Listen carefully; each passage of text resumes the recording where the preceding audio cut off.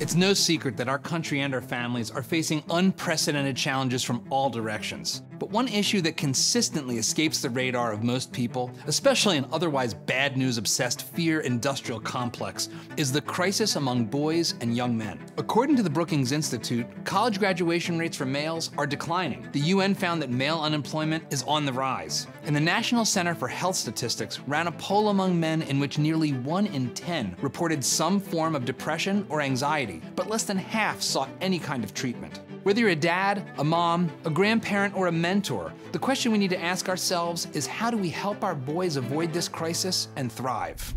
Fortunately, friend of the channel and close advisor, Warren Farrell, has spent a half-century researching and writing numerous books on the major issues that affect both men and women. His most recent book, The Boy Crisis, goes into great detail about the numerous problems our boys are facing worldwide and what we can do about it. The boy crisis basically resides where dads do not reside. And so these boys don't have a male role model to teach them how to deal with enforced boundaries, and therefore they don't have the discipline to be accomplished, and they don't have the postponed gratification that is the single biggest predictor of success or failure. According to the 2020 census, 1 in 4 American children is growing up without a father or father figure in the home.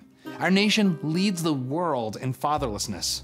That's a record none of us should be proud of. Pile on the blame and shame our boys are bombarded with from the commanding heights of our culture, and you can understand why boys are falling behind. And it's one of the reasons I say the boy crisis is not just a crisis of mental health, physical health, economic health, but it's also a crisis of shame, that our boys are feeling ashamed that they are boys. And, you know, whenever only one sex wins, both sexes lose. Warren offers deep insights and practical solutions for what we can do as parents to recognize these problems and help our sons grow into happy, healthy men capable of being involved fathers themselves. As the dad of a teenage son, Warren's work has been incredibly helpful and inspiring.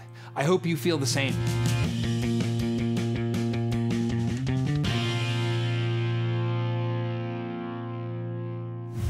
Warren, welcome to Dad Saves America. I'm so looking forward to another day together. I guess my first question is, what is the boy crisis? It's a crisis of educational problems, mental health, physical health, economic failure, and a crisis of shame as well. And so that's sort of the bigger picture. Most people are familiar a little bit with the education level, but not quite as much as they could be or should be. On the education level, we now know that there's about 60% of the people that go to college are females and about 40% males. But that's not the worst of it. When men and women go to college, the males are far more likely to drop out of college. So within a few years, the male-female ratio of college graduates will be 2 women per 1 male. Wow, it's that extreme. It's that extreme, and the extreme is not just a boy crisis. It's going to become, or will be, a girl crisis as well, because there are very few, I have 2 daughters, there are very few young women who wish to have children and are looking for a male who's on the unemployment line, who hasn't, very few female college graduates who are interested in a male who's not a college graduate. And so especially when women have children, they become very particular about who that father will be. And males today are 66% more likely to be living with their parents between the ages of 25 and 31. And so this becomes a crisis for our daughters as well. And, you know, whenever only one sex wins, both sexes lose. What's happening in the career and workforce that makes you say that boys are in a crisis?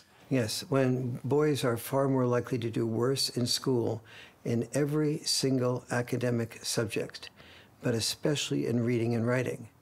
And that leads them, therefore, to dropping out of high school much more frequently than girls do. And then when they drop out of high school, they're more than 20% likely to be unemployed in their 20s. And so a 20% unemployment rate is enormous. But these unemployed males are not productive in the culture. They're draining the taxes. Most of these unemployed males and boys that are having educational problems, they have in common one major thing.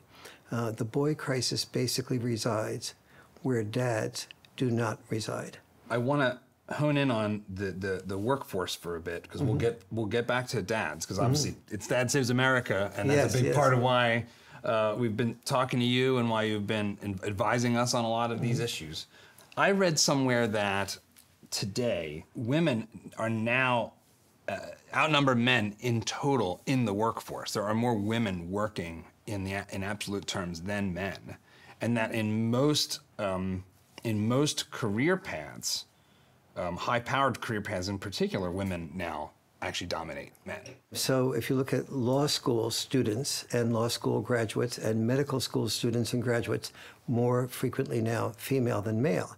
However, if you look at those women and men 10 years after graduating from law school or medical school, a significant percentage of those females will have children, and oftentimes those the females drop out of the workplace when they're raising the children or cut back significantly in the workplace.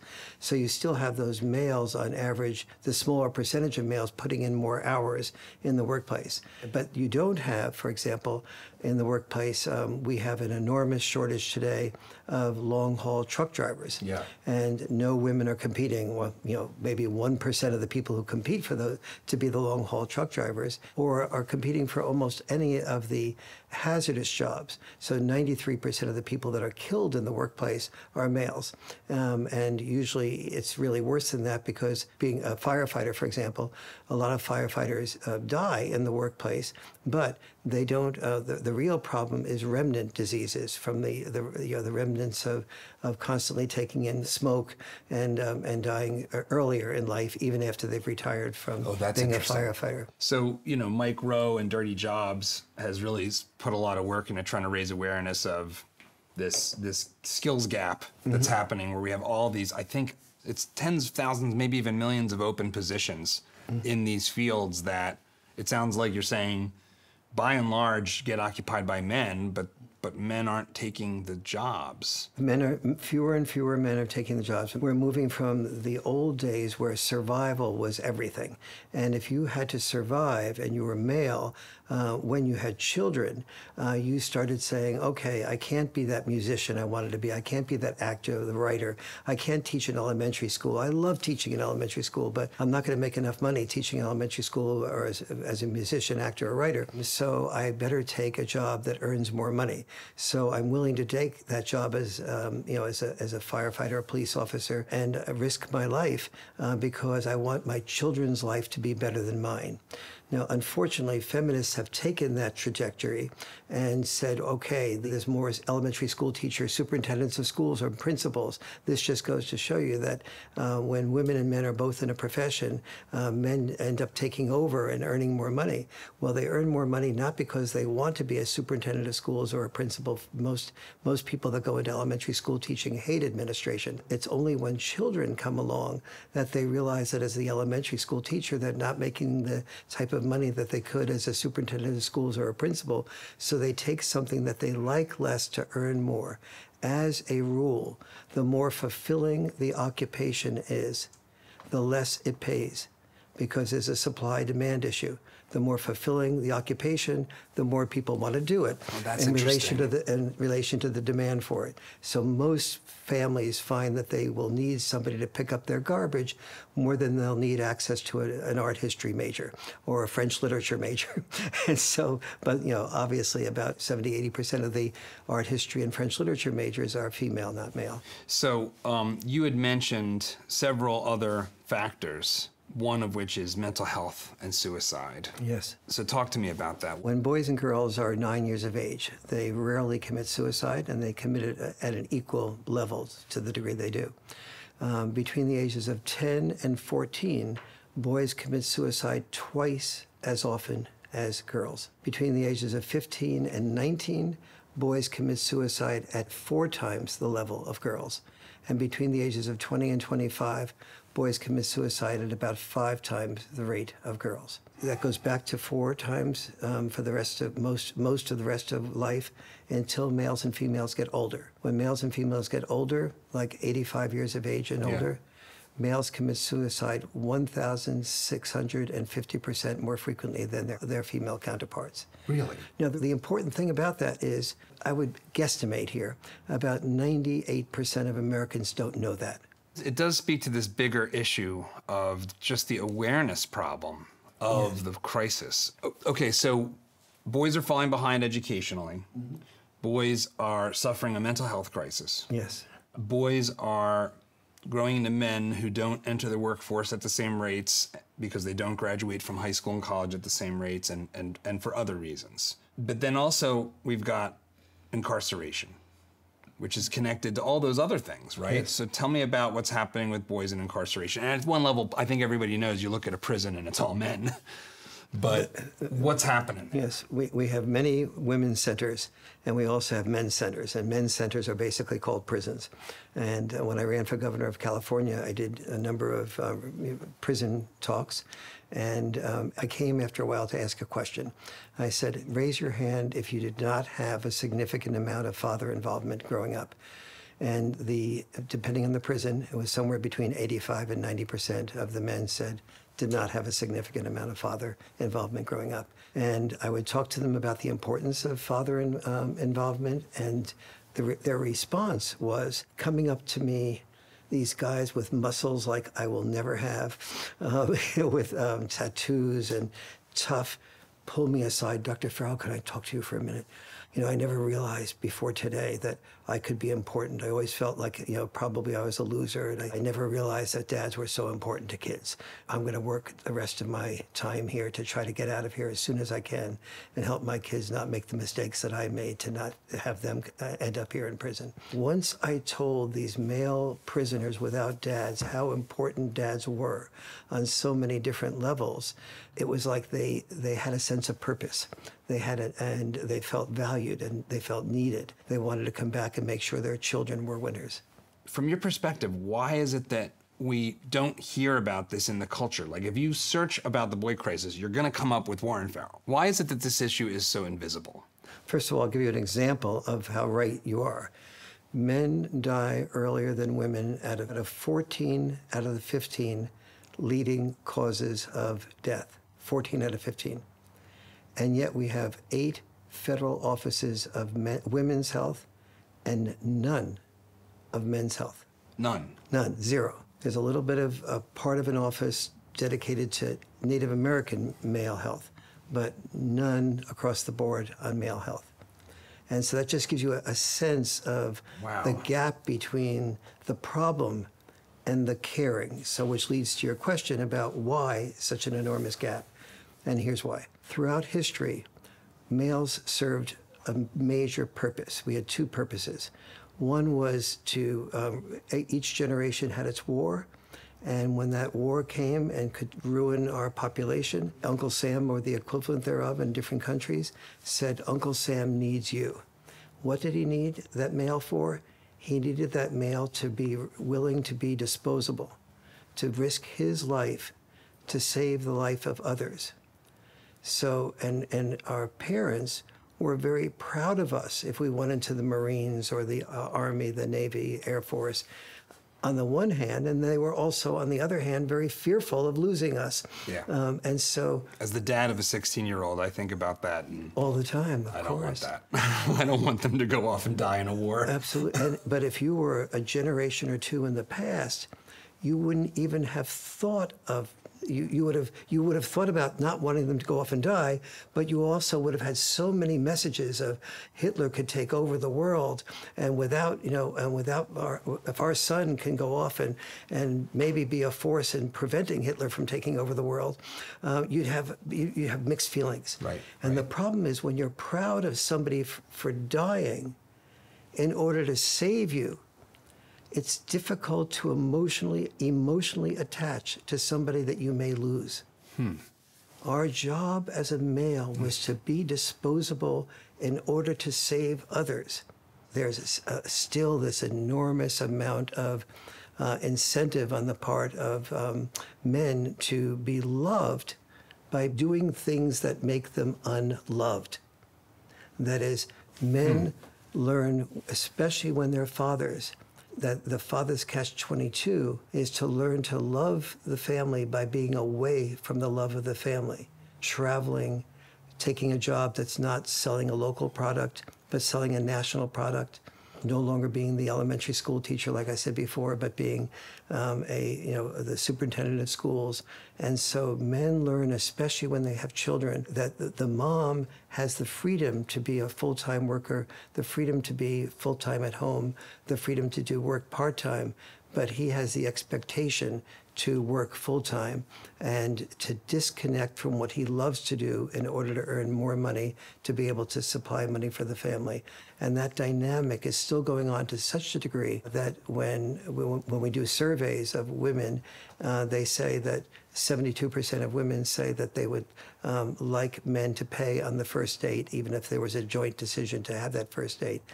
The percentage of men that agree with that are 81% of the men agree with that. And still men are learning that in order to have romance and love, I have to earn more money than the female is expected to earn. She has the option, I have the expectation. How does that set of expectations that you're laying out, some of which are pretty controversial, and I want to get to some of what's controversial about it, but this sort of behavior you're describing, you're saying, so men have been sort of socialized to be disposable.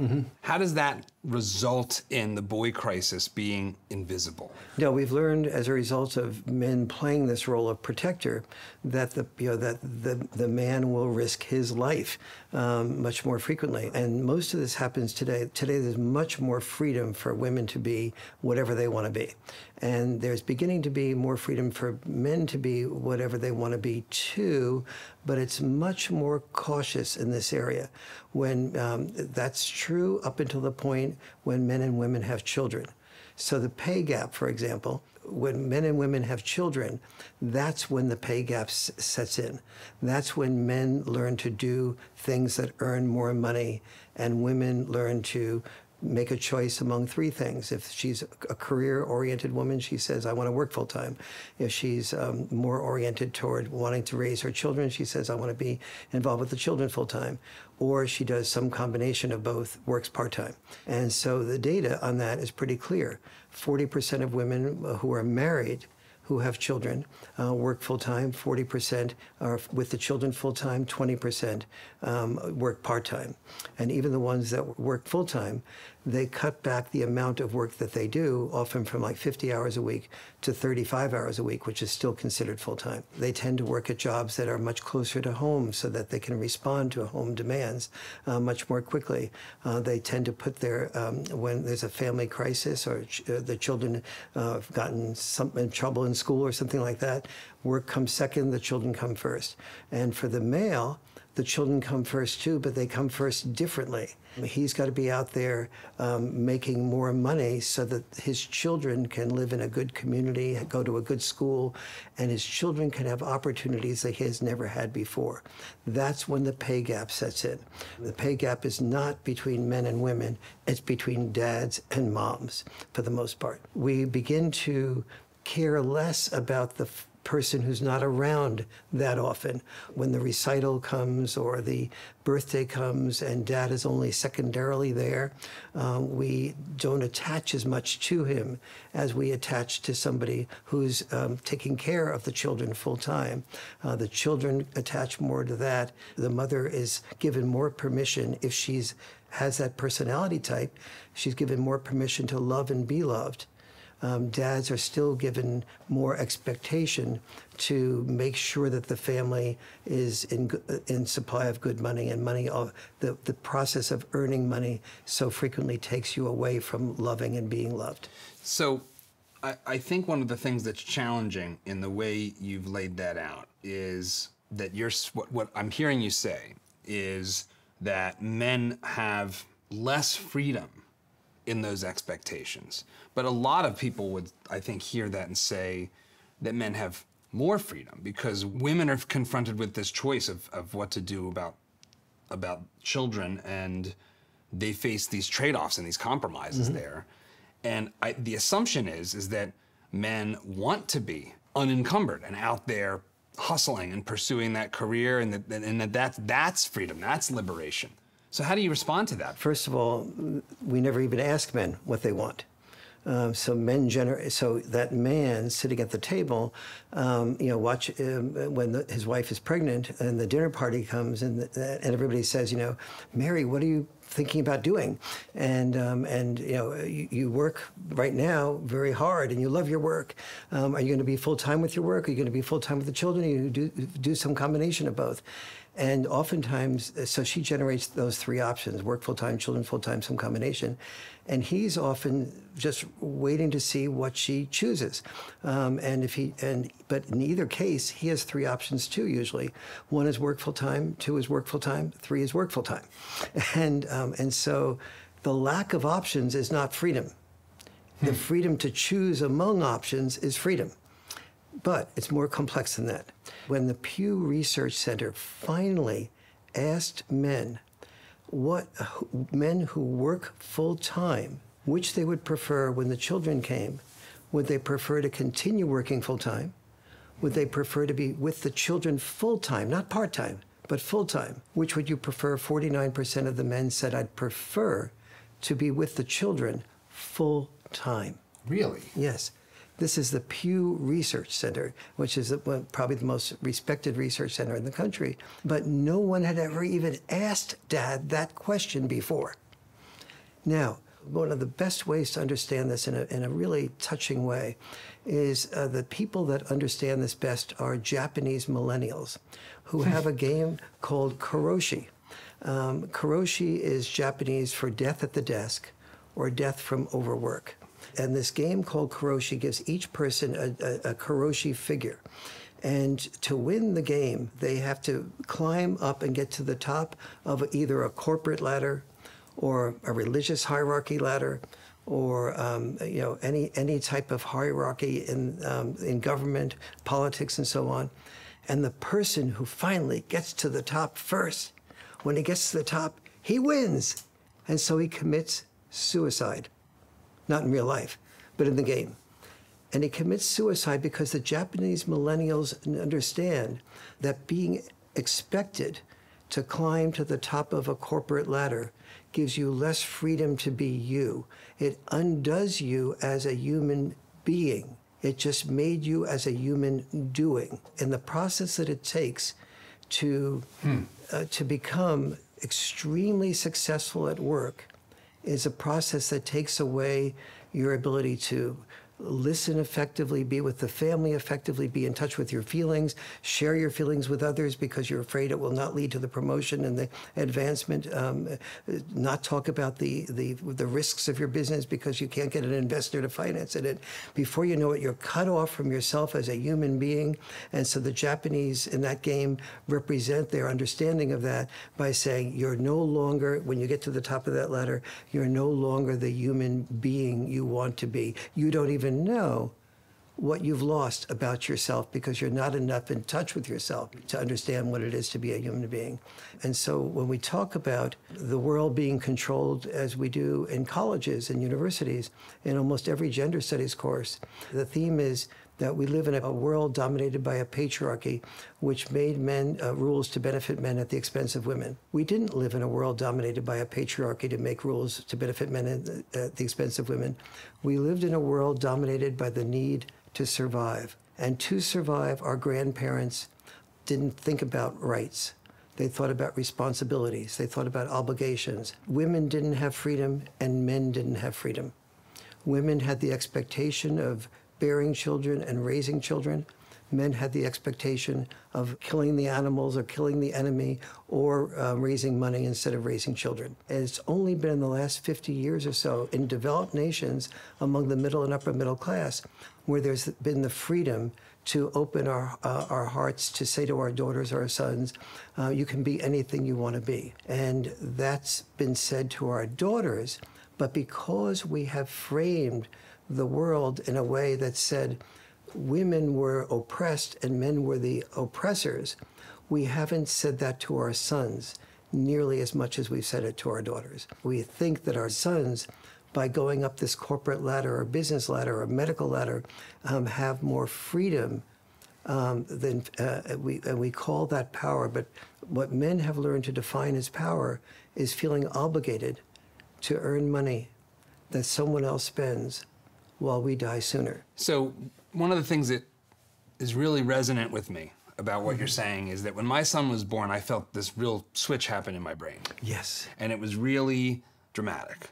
And no one had talked about this or prepared me for it. And that was, I know you talk about this as the dad brain. I felt this reorientation in my ambitions.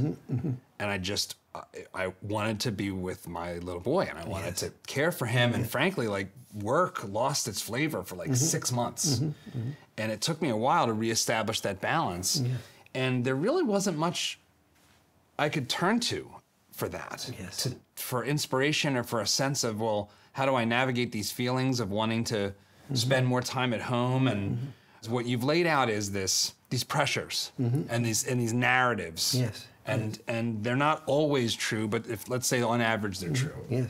For dads like me, who or like soon-to-be dads, you know, what is your advice? The most important first thing to do for every man, especially a man anticipating having a child, is to educate himself, because moms can't hear what dads don't say. You have to learn why you're going to be so important and what's going to happen to you. And the first thing that's going to happen to you is this dad brain phenomenon that is pretty much unknown in the culture. And that is that you have a whole nest of dormant neurons in your brain, which when you learn you're going to have a child and you feel that child in your wife's womb, and you begin to see that child, your brain will change. It will become, oxytocin will develop inside of you. The need to protect and to care will develop inside of you. And the neurons that were dormant will begin to fire and connect with each other. But those neurons can be experienced in a couple of different ways. You can interpret your need when that child is born to have to go out and earn more money. So then there's a division in that desire to protect and nurture and love is either going to be manifested by your being away from your children more, the father's catch-22, that you love your children by being away from your children, or being with your children more. And you will be in a dilemma, and you'll be receiving all sorts of mixed messages. You know, we'd love to have you be more with the children, but it'd be wonderful to live in a community that has a good school system, which happens to be more expensive than the community that doesn't. And wouldn't it be great if you earned enough money so we could move there, et cetera? Right. That's just step one. Step two is that there's a massive number of things that lead to children doing better in more than 70 different areas. By children, I mean not just boys, but girls and boys, daughters and sons, doing better when you are more involved. You know, our kids are getting these messages about who's in trouble and who's not in trouble. And by and large, the stories in our culture are about the trouble that girls face, not boys. Except for you and a handful of other voices. Why is that? One of the reasons is, for example, when I was on the board of directors of the National Organization for Women in New York City, we had an analysis, and it was a hierarchical analysis. We had been through the civil rights movement, and in the civil rights movement, there were legitimate oppressors and oppressed. Many of the people involved in the women's movement at the beginning were Marxist in their orientation, and in Marxism, there was the oppressors and the oppressed, and the oppressors were the ones making a lot of money, and were the wealthy, with the top of corporations and so on, and the oppressed were the workers. And now we had male-female issues, and the men were making more money. And they were at the top of the corporate ladders, the business ladders, the political ladders, et cetera. And so we put them in the category of the oppressors. And the women earning less money, on average, were the oppressed.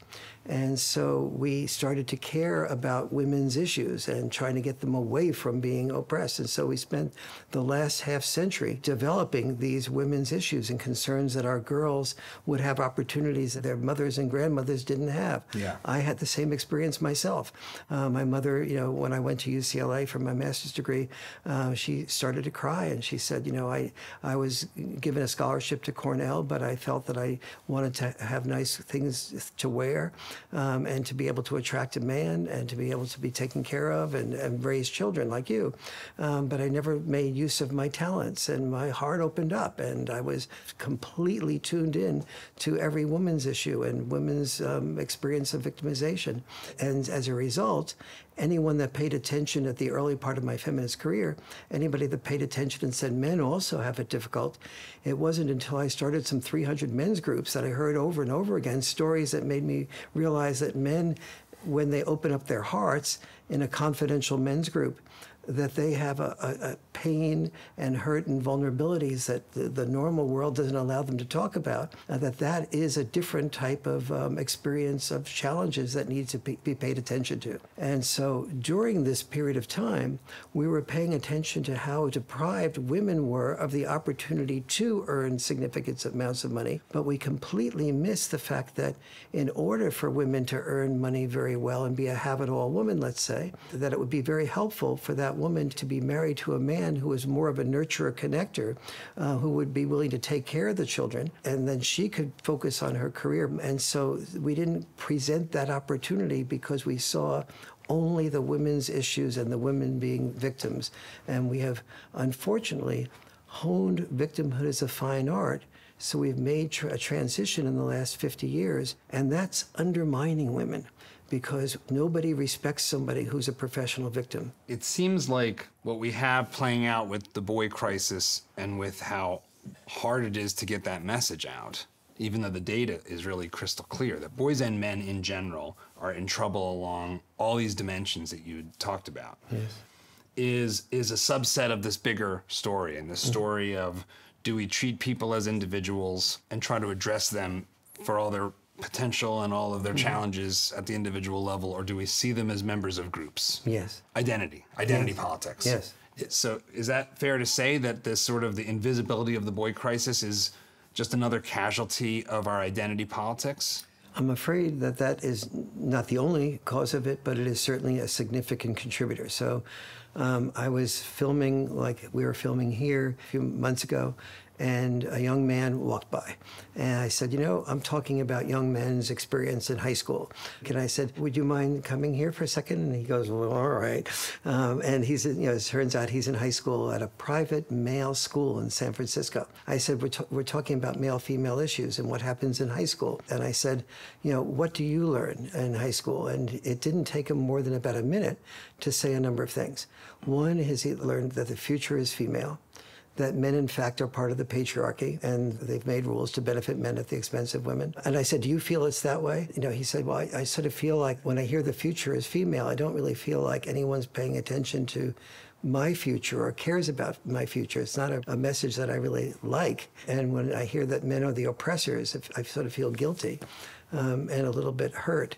And left out. But so many men, this is high school, and I hear this from junior high school boys also, and this is in an all-male school. I live in Mill Valley, and we have a school near us called Tam High, which is a public school, a very large public school, and I said, do your friends at Tam High feel the same way? They said they get the exact same message. It makes no difference. This is what our sons are experiencing about themselves today, and it's one of the reasons I say the boy crisis is not just a crisis of mental health, physical health, economic health, but it's also a crisis of shame, that our boys are feeling ashamed that they are boys. You mentioned that there's no government agencies dedicated explicitly to men's health, despite men having more health problems in general and living shorter lives in general. Yes. You've also worked to try to get a White House council for boys and men. Yes. So tell me about that. It started out, my involvement in this 12 years ago, when I got a call from the White House asking me to, because I'd been on the board of NOW, and they were forming a White House Council on women and girls, they said, would you be an advisor to that? And I said, absolutely. I said, but there's also a need for a White House Council on boys and men. And so they said, well, I'm only authorized to ask you to be an advisor for the White House Council on Women and Girls, but if you want to draw up a proposal for that, great. So I got 30 some odd of the leading experts in the country together to create a proposal to create a White House Council on Boys and Men, in addition to the White House Council on Women and Girls, and to work synergistically with the White House Council on Women and Girls. Long story short, it went nowhere. The Boy Scouts officially endorsed it, and they created a meeting with President Obama. Everything about the meeting was approved by Valerie Jarrett, one of the advisors to President Obama, but the White House Council proposal was crossed off the list and then never able to be brought back up. Skipping some years, we get to President Biden running for president. And President Biden promised that there would be diversity, equity, and inclusion. So he created a gender policy council. At first I was excited because now this is not White House Council on Women and Girls, it's Gender Policy Council. But the mandate of the Gender Policy Council was very clear. It was only to be focused on women and girls. So I had contact with the person who was the main chair of the Gender Policy Council. And I said, we need to make sure that this Gender Policy Council is about women, girls, men, boys, fathers, etc. Because the people in the United States who have the biggest set of problems are black males. There's gay males, and you say that you're in favor of LGBTQ. And so many of these people who are having problems are males. And you can't be in favor of diversity without the diversity of males, without the diversity of fathers, without the diversity of boys. And you can't call this inclusion when you're in favor of exclusion. And you can't call this equity. This is unequal. And the response is from Jen Klein, the chair of this council, President Biden cares a great deal about men and boys. He cares a great deal about dads. And that doesn't mean you can ignore men and boys and fathers because he's a wonderful dad. He should be all the more tuned in to including that. And the answer was, I keep telling you, he cares a lot. And there's been zero... Just not enough to actually build anything about it. Do anything about it. And so all the things I discuss in the boy crisis, every single one of those things are ignored by the Gender Policy Council, except for things that where men should be involved to approve of feminist issues. So if you're a feminist male, we'll pay attention to you. But if you're a male talking about the problems that boys are having that aren't problems that are related to the problems that girls are having, you're not paid attention to. Just to recap real quick. Mm-hmm. There is a boy crisis. Yes. It manifests across basically every measurable dimension. Yes. There's historical and cultural reasons why it's not discussed in the popular culture, both psychologically within men and also politically. Mm-hmm. And one manifestation is the lack of sort of government focus on it, which as someone who's skeptical of government, I don't necessarily think that's always a bad thing. Like, leave us alone. But all of this seems pretty reasonable. And yet you get protested when you go to speak on college campuses. There's a lot of criticism that gets piled on what's called like the men's rights movement. How do you respond to people who say this is all just sexism? The good news is that I rarely get that objection from anyone that's read the Boy Crisis book. I only get that objection from people who hear that Warren Farrell is saying that there are boys' issues. That must be part of the men's rights groups. And they are haters of women.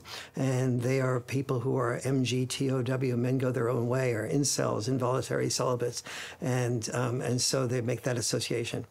When in fact, even when I was on the board of NOW, Betty Friedan and I would frequently talk about how important men's issues were, and she even wrote her much less popular book called The Second Stage, I think that emanated in part from our conversations that said the second stage of the women's movement should not be a women's movement, it should be a movement of both women and men changing their roles. And that evolved from our conversations in part. She has a brilliant mind of her own that basically said that The issue is men's and women's roles. And the way I've put it historically has been that I've never been in favor of a women's movement criticizing men and making men the enemy. I've never been in favor of a men's movement criticizing and making women the enemy. I've always been in favor of a gender liberation movement, freeing both sexes from the rigid roles of the past to more flexible roles for our future. Historically speaking, we played roles because roles were what most societies figured was the most efficient way to raise children and raise money. And women risked their lives raising children, and men risked their lives in war to protect the children that women bore. And that was our division of roles. It was not about male privilege or female privilege. It was about the responsibilities that were needed to make sure that our children were protected and grew up well and able to survive and had more opportunities than the dads and their moms had. Now, the biggest takeaway from your book is the role of dad. If dad's in the picture, or if you're about to have kids or you have very young kids and you're watching this conversation, let's just talk. I want to hear, like, what is your advice for that dad to combat the boy crisis with their sons? Like, what steps do we need to be taking proactively to help our kids, help our sons avoid being a statistic in the boy crisis? Yes. First, understand that the relationship between dad's time and dad's dime. Once a family in the United States is earning somewhere between $60,000 and $75,000, $80,000 per year, there's a switch that happens. You've basically you're able to, if you move to a different place or even where you're living, you're able to have your family survive.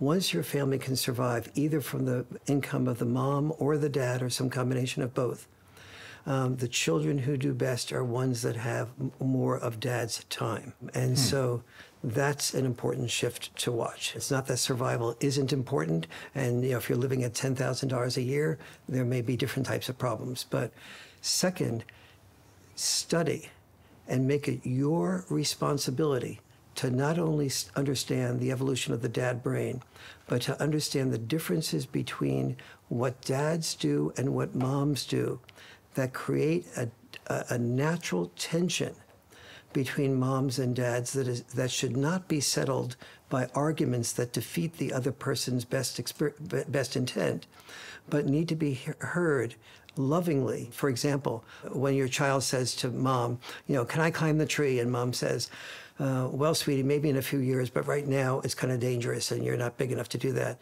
And then the child runs to dad and says, Dad, can I climb the tree? And dad says, well, if you're really careful, yes, go ahead and climb the tree. And then mom says, wait a minute, I just said the opposite of that.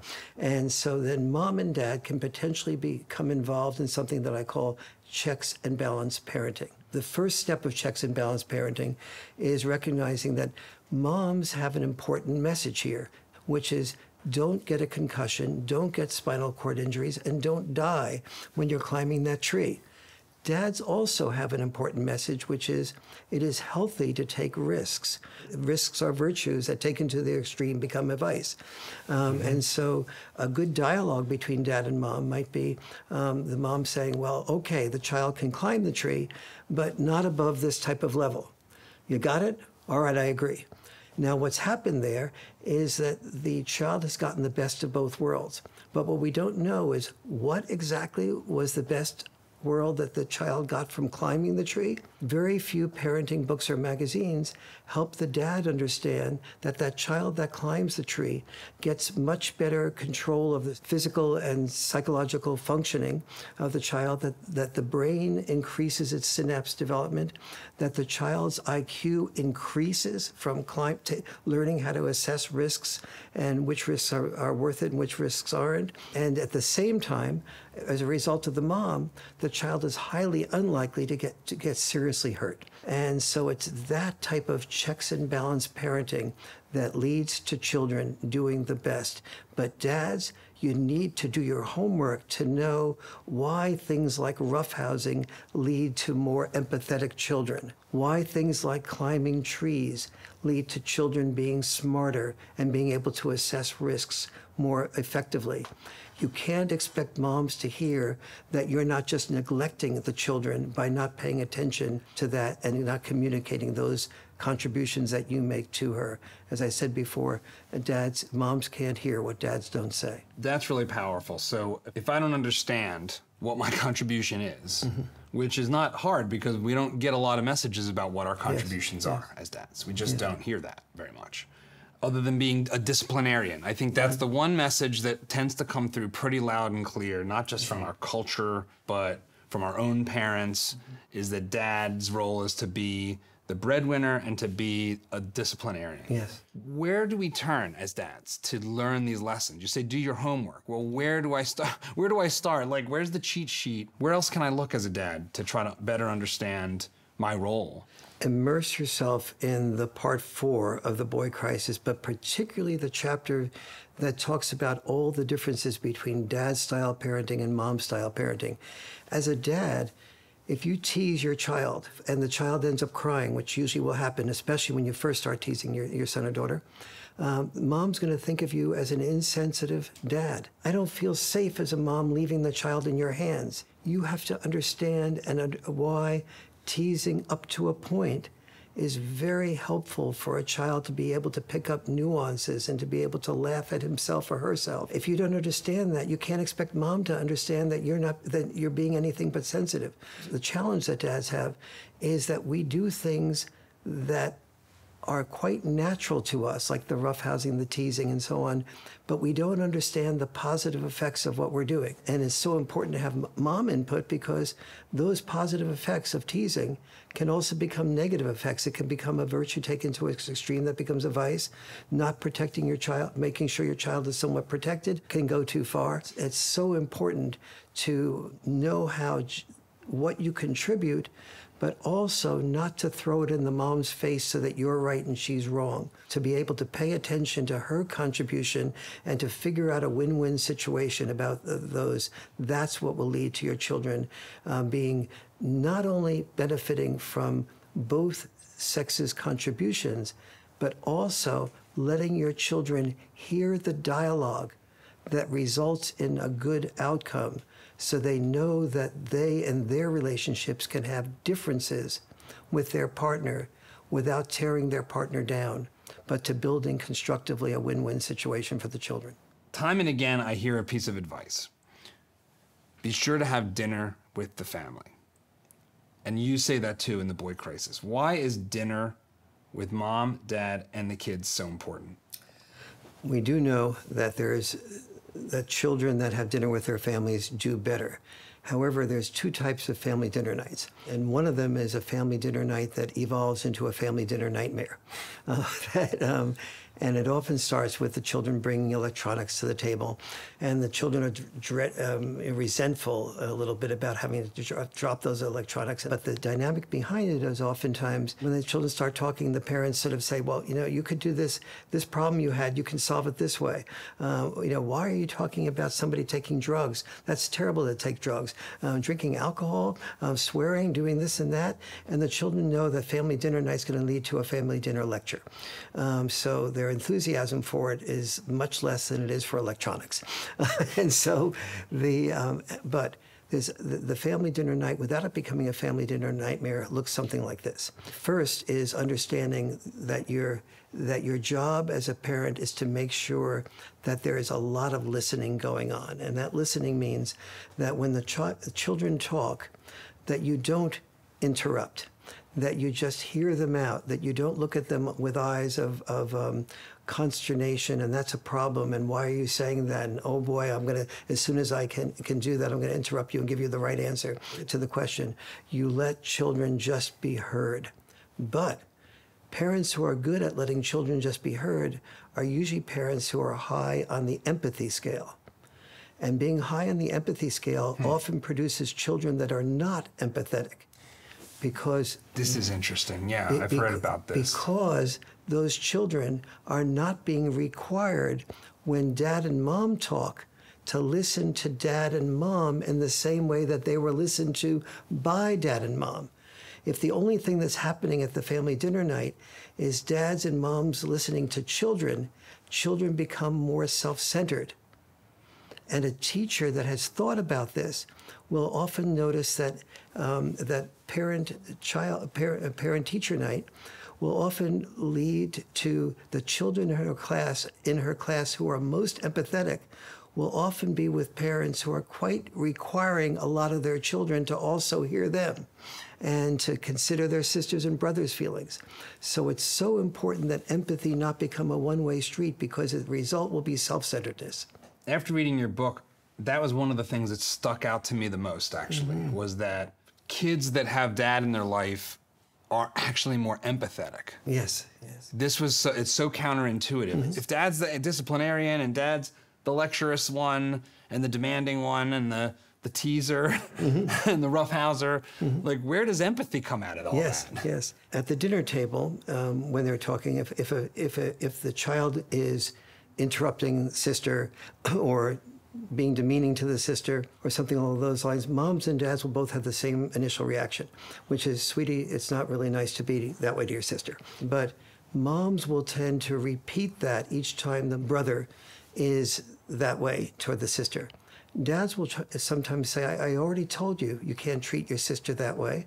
If you do, you're no longer, I'm going to be taking your electronics away from you. Oh, you can't take my electronics away from me. You want to bet? So the boundary enforcement is what tends to differentiate many dads from most moms. The roughhousing example is another good example.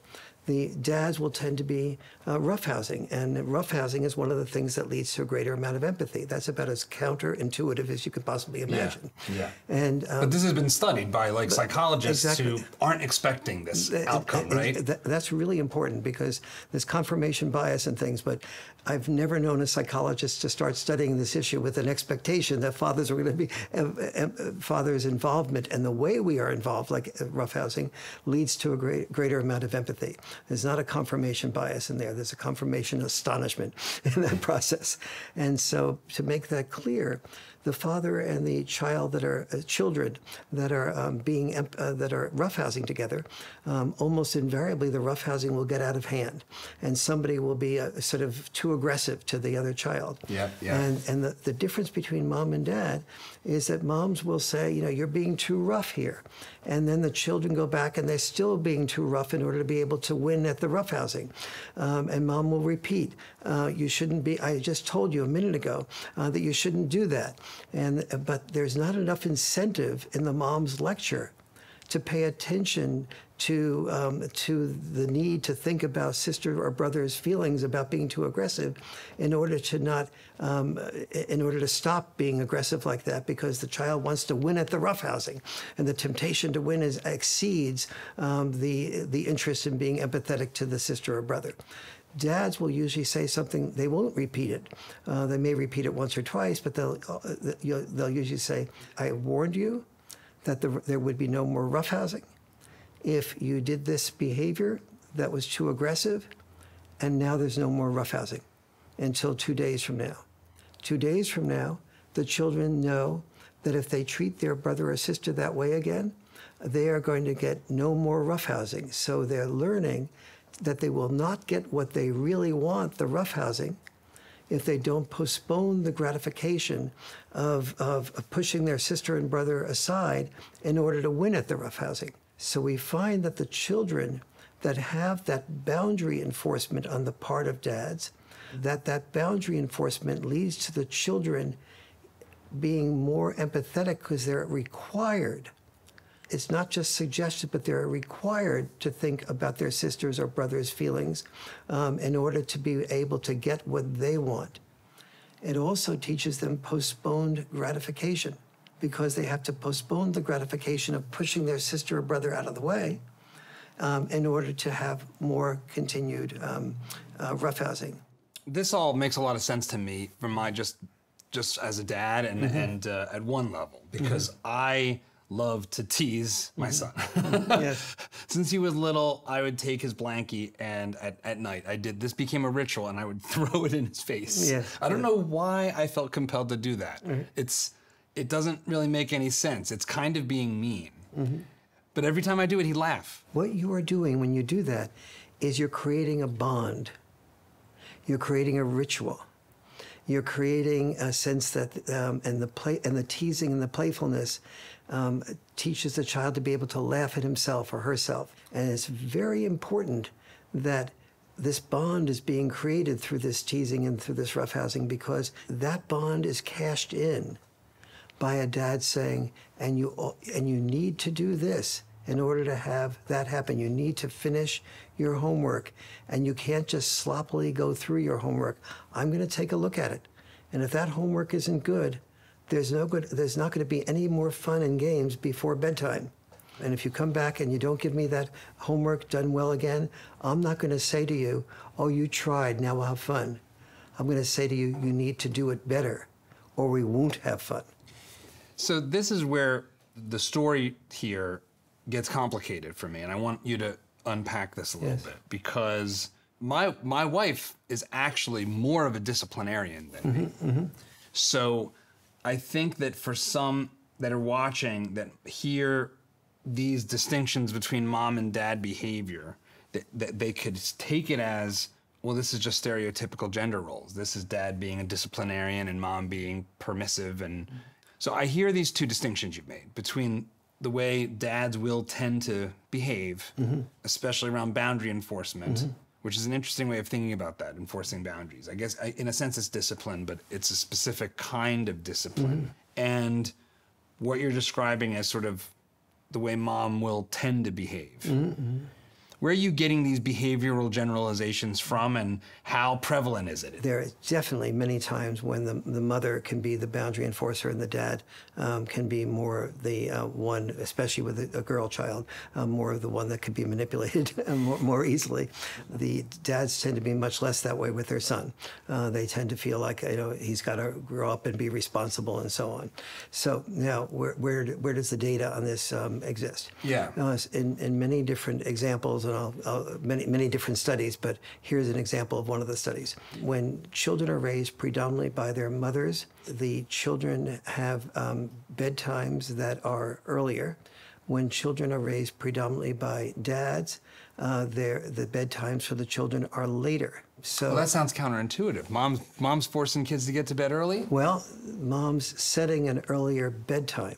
Oh, okay. But what the data shows is that the children living predominantly with dads are likely to get to bed earlier than the children living predominantly with their moms. So what's the dynamic there? The children that live predominantly with their moms, the children will, let's say the bedtime is 8:30 that the mom set, and 9 o'clock that the dad set. Well, when it comes to 8:30, if the child says, to moms, the negotiation starts. Yes, Mom, I didn't get my homework done. You don't want me to go into school not having my homework done. And mom is more likely, this is again statistical, so it's just average, mom is more likely to say some version of, oh my goodness, I can't let you go into school tomorrow without your homework being done. I don't want you to be a failure, have that experience. With the dad is more likely, again on average, to say some version of, oh, you didn't do your homework? Then you're going to have to go into school tomorrow without having that homework done, because you knew that the bedtime was 9 o'clock. It's your responsibility to do that before 9 o'clock. Are there other examples like that sort of underpin these differences, these sort of these boundary setting and discipline setting differences? Yes, we know that the children who have these, like with the roughhousing, there's good data showing that the dads will require the children to do something like be considerate of the other people that they're roughhousing with in order to get what they want to have, which is more roughhousing. And this produces also more postponed gratification. And there's also consequences usually when kids are playing together, like if the dad is watching kids playing and they're throwing a snowball that is too hard at another neighbor or friend or sister or brother, the dads will usually not just say, you can't do that. They're more likely to say, that's the end of the snowball fight if you didn't pay attention to the warning that you just did that. And so, again, all these are averages. That doesn't mean that many moms aren't more that way than dads, and that some dads can be manipulated more effectively. To wrap things up, we've got this crisis of boys, and in your book and in this conversation, you've laid out how essential dad is, which obviously this is Dad Saves America. So of course we want to tell that story. That's part of why we exist, is to support dads. But a big part of the crisis that you lay out is how dads are absent.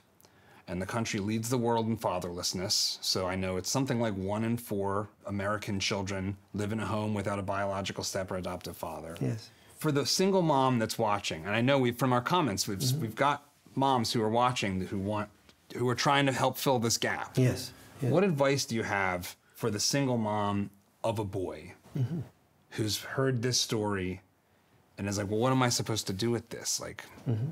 And let's just assume that the husband cannot be pulled into the picture. What does she do? Let me start first with the possibility that the husband can be pulled into the picture, Okay, and then move to the next level. So the most important thing that a dad can hear is the way in which you need him. So understand that men are such that every generation had its war, and when we told dads, that they were needed, men would be willing to die so that others survive. That's how we respond to being told we're needed. Let dad know that you know exactly why he is valued. In what way does he balance out whatever your propensities are in the parenting picture? What way does he bring complementary advantages to you and create the possibility for checks and balances parenting? When you tell a dad that he's needed in that way and you appreciate the ways in which he contributes, almost every dad will perk up and respond. What if you're in a divorce situation? If you're in the divorce situation, which a lot of kids are experiencing today. If you're in a divorce situation, there are 4 must-dos that lead to children doing almost as well in a divorce situation as in an intact family. Must-do number 1 is that the children need about an equal amount of time with dad and mom.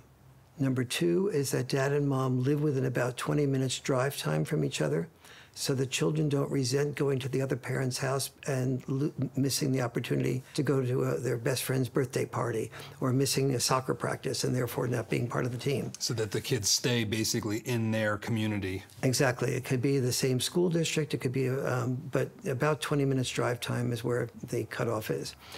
Number 3 is that the children are able to detect no bad-mouthing or negative body language when the other parent, so no bad-mouthing about the parent that's absent.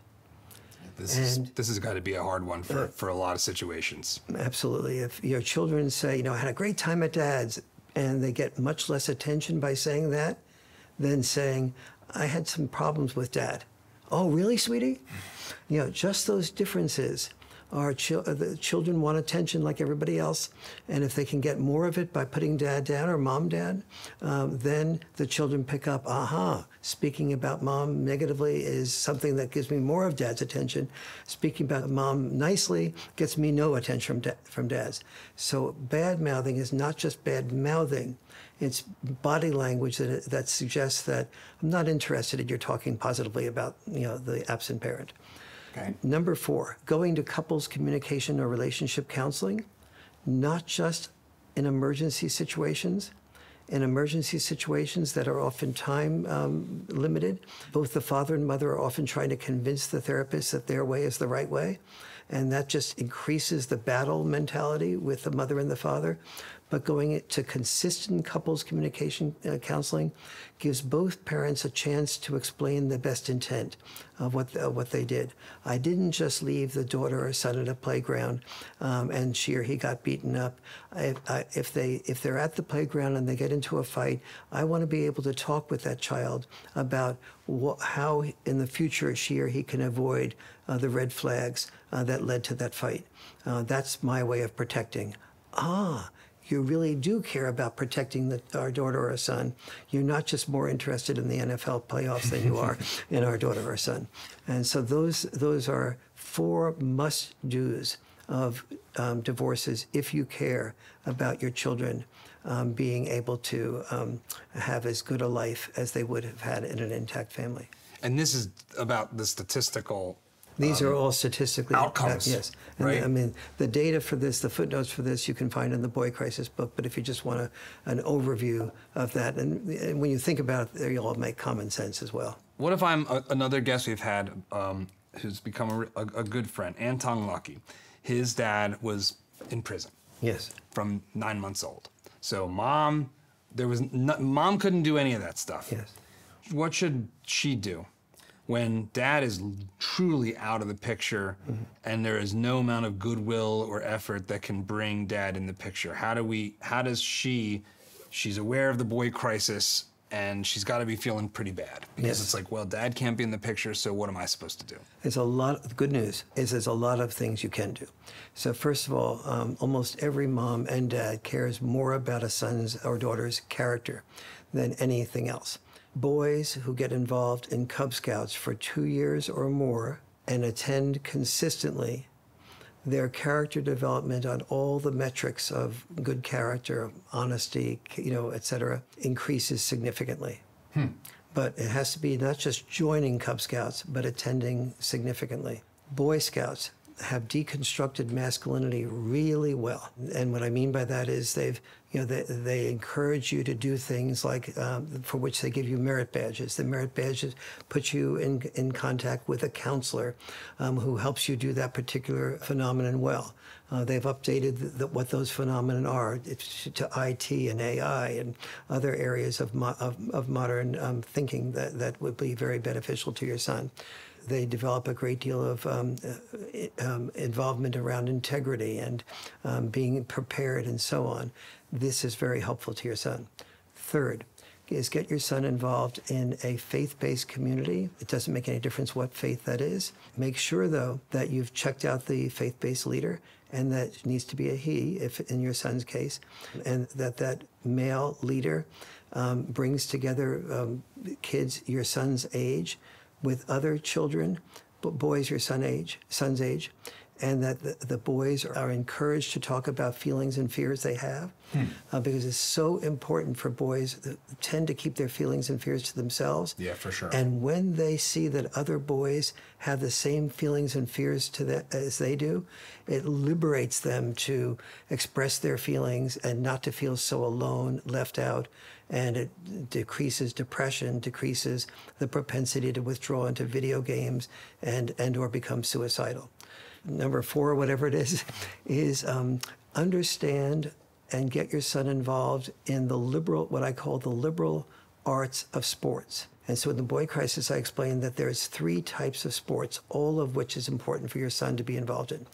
One, the most obvious one, is team sports, because it gives your son a strong male figure who requires your son to be able to cooperate and work with other children, but usually males in a male sport, and also identify who the good coaches are and talk to the coach about the fact that your son doesn't have a dad. And if that coach can just maybe pull your son aside occasionally and share with your son about what is special about him. And so your son is beginning to hear that, wow, I really cooperate really well, or I'm a really good goalie, or I have some type of special talent. Very important for your son. Second, that he not just be involved in team sports, but also get involved, particularly if your son has entrepreneurial characteristics, in pickup team sports. Pickup team sports are very different, and they're neglected in recent years. Yeah, interesting. The boy goes to a basketball court. There's a full court, but it is a few kids that are there. So they decide, what do I want to play, full court or half court? When somebody says, pass the ball to me, you get a sense of, is that somebody that always wants to hog the shooting, even though they have no chance of making the basket? Or are they somebody that is reliable when they say, pass the ball to me? They're reliable. This is all the same types of things you need to be thinking about as an entrepreneur. What's a foul consist of? What are the boundaries, half court or full court? How loose are those boundaries? They went a little bit out, do you enforce it? They went a lot out, then obviously you enforce it. Some kids have fouling practice where they learn how to foul without being detected. Is that something you want or not? And this is all, in corporations, you have sort of corruption incentives or not. You have lots and lots of different ethics and moralities that get developed as a result of that. So that's pickup team sports. And the third type of sports is sports that require you having the discipline to develop yourself largely from your own motivation. Tennis, gymnastics, swimming tend to be something that you have a team that you can support, but you have a lot of the practices done by yourself. So these are really tangible things to do. As we come to an end, if there's one takeaway you want people to have about the boy crisis, what is it? That the boy crisis resides where dads do not reside.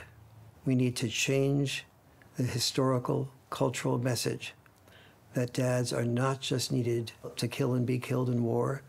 They're not just needed for money, they're needed for love. That we need dad's time even more than we need dad's dime. It's a great message. So we call this channel Dad Saves America because I believe that these personal values that dads bring to the table ultimately create better citizens, create a kid of the future that will want to live in the kind of free society that I think constitutes what America is. How do you think of your own story in the context of the American story? I think the best example I can give of that is recently, I got an email from a fellow named Chris Sprouse, who was Speaker of the House in the Florida House. And he read The Boy Crisis and applied it both to his 3 sons, but also heard a lot of other fathers sort of being interested in it. Gave it to the political leaders in the House, and they passed a bill called the Fatherhood Crisis Bill, to contribute $75 million to get fathers incentivized to know how important they were. And this passed the House with 100% of Democrats and 100% of Republicans. And the Republicans understood, for example, that the more involved dad is, the less involved the government needs to be. That the more involved dad is, the less likely the child is to be a criminal. About 90% of criminals are males who were not raised with significant dad involvement. That means less money being spent to clean up those crimes, less money needing to be spent on the police to be able to prevent the crimes, less money being spent on mental health problems, less money needing to be spent on prisons. And so you involve dad more. The money that we're spending on mental health problems, those are secondary problems. If we get dad more involved there, we now know that there are fewer mental health problems that the government has to be involved with. There are fewer people, almost about 90% of people who joined ISIS are not just males, they're dad-deprived males. Wow. And so if you think of the amount of money that we have spent on government programs, Homeland Security, think of the Patriot Act and how it limited our freedoms. But the Patriot Act was considered so necessary because those freedoms we felt needed to be limited in order to prevent things like ISIS from happening. And so there's so much when a dad is involved and a boy becomes a constructive citizen with goals and aspirations, that contributes to a better America with less government and stronger families. Warren, thank you for coming on the show and for sharing, just a tiny sliver of all all of the experience and all of the wisdom and the data that's in the boy crisis. I know we'll be having many more conversations like this. Thank you. It's a real pleasure. I hope you enjoyed this conversation with Warren Farrell. Be sure to check out his book, The Boy Crisis. We'll post a link down below. I think the biggest takeaway from Warren's work is the fact that boys really are in crisis, that most people don't realize it, and that many of our key institutions seem to actively ignore it. But I want to hear from you. Share your thoughts below, and I look forward to engaging with you in the comments. If you got value out of this conversation, the best way you can help us is to share it with your friends, subscribe to our channel, like the video, and hit that notification bell. At Dad Saves America, we believe that dads are heroes that play an essential role in the challenges we all face together. And now I leave you with a dad win we should all be proud of. As in, I will not make you pay $1 more for anything I want.